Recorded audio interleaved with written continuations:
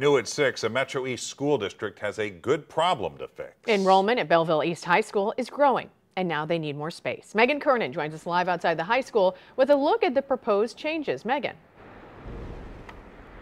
Anna and Mike, as a former Belleville East student, I know just how large this campus is. It sits on 76 acres with 20 buildings plus athletic fields, making it one of the largest high schools in the area. District officials are happy that enrollment is steadily increasing, but now it's become an issue to fit everyone.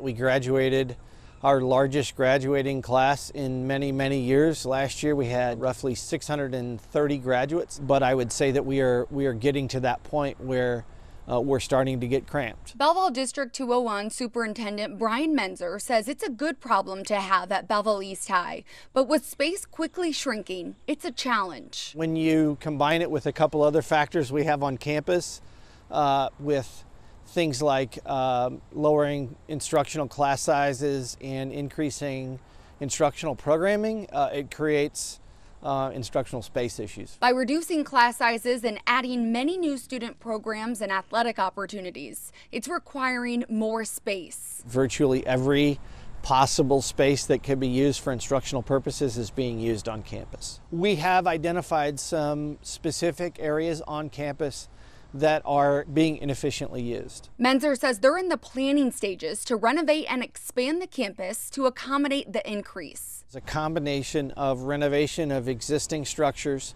and then replacement of a temporary structure that we have now, and then perhaps the addition of some square footage that would include things like band, chorus, athletics, fitness, and wellness. Officials are also determining if a boost in the population plays into the enrollment increase. We're trying to get a handle on what's going to happen for years to come.